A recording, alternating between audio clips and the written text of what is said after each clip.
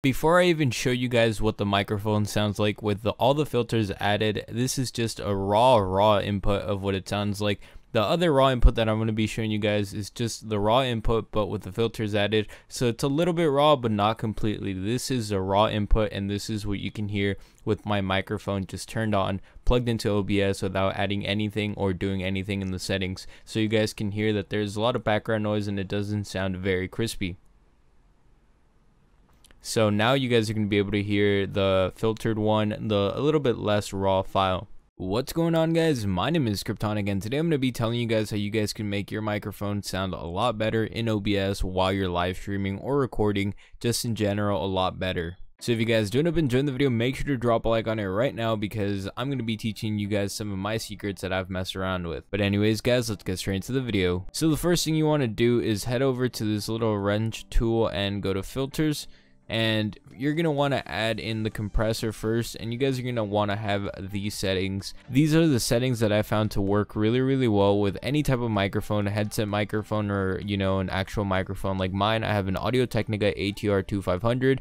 Not the greatest, but it's a decent microphone and I can make it sound pretty good, so it works for me for now. So just make sure to copy this, pause the video if you have to, just copy these settings, and then you're going to want to go down to noise suppression, and you're going to want to have it to -30 decibels, which is just standard as it is. And for noise gate, you're going to want to keep it standard as it is, because these two work very well. Compressor is most likely the only one that you're going to be modifying to make it sound a little bit better, and these settings are derived from Audacity, but I just kind of mess around with them because these are the normal compressor settings I use for my recordings, and I thought I could mess around with it and figure out a good recording tone for OBS, and this is what I came up with. Just in case you guys don't know how to add these, you just click the little plus sign down here and you just add them down here. You're only going to be using compressor, noise gate, and noise suppression. Once you guys have done all of that, as you guys can see, when I'm not talking, my microphone is automatically going to go down because of my noise suppression.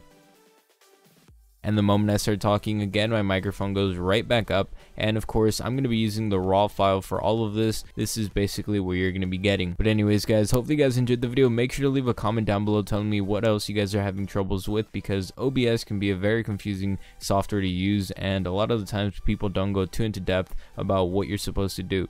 Hopefully you guys have a great day, and I'll see you guys around, and I'm out. Peace guys.